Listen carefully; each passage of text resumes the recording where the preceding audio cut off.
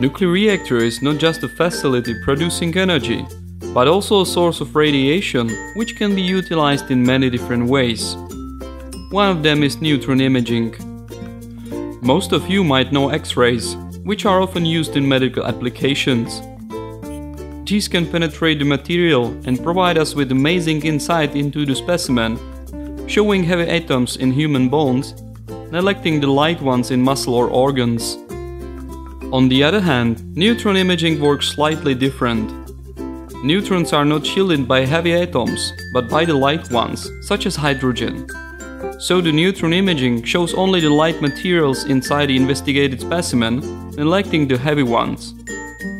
With this approach, you might be able to see a flower hidden in a steel safe. Neutron imaging is one of the most widespread utilization of research reactors, which is mostly provided at high power research reactors and medium power research reactors at the level at minimum around 100 kilowatt. And it is quite unique and challenging to provide such kind of experiments at very low power research reactors at a level around 1 kilowatt or lower. In 2015, a research project was started. Its aim was to demonstrate the applicability of neutron imaging at the university reactor VR1 Sparrow. The design of this experiment was based on calculations and tests made by master degree students under the supervision of experienced professionals. This measurement provides unique opportunity of application of theoretical knowledge into practice. Thanks to the master thesis, I had a chance to cooperate with professionals from several research facilities and also to present the results abroad. These experiments will lead to implementation of neutron imaging into practical education on research reactor VR1. The experiment is maintained at the reactor radio channel, which provides neutron beam for irradiation tasks. To successfully accomplish neutron imaging, one has to use a special photographic plate. Two different plate types were used during the testing. The first one was a single-use self-developing plate, and the second one was a multiple-use plate, which has to be scanned in a specialized device. Various types of samples, including ball bearings, polyethylene shapes, and USB sticks, were used in experiments. The samples were mounted on the plates using tapes.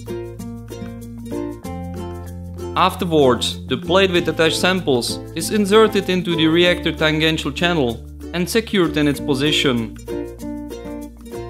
Then the channel is closed with specialized cover and surrounded by polyethylene shielding bricks.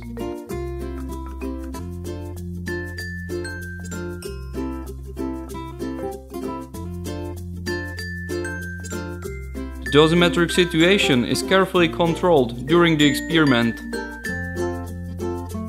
The irradiation can begin. After approximately 1 hour, the reactor is shut down. Some 20 minutes later, the plates can be safely removed. The dosimetric situation is again checked carefully. The results are immediately obtained from the self-developing plate. To see the results from multiple-use plate, one has to scan it in a specialized scanner and then develop it on computer.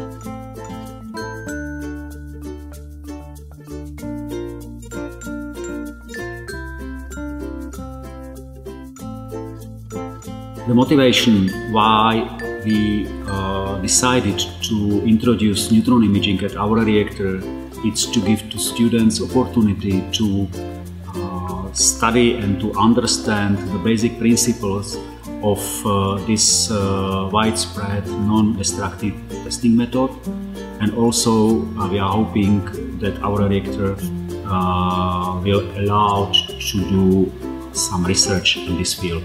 The results are very promising and have been already introduced on international level. The success is obvious and the experiment will find its place in reactor educational tasks.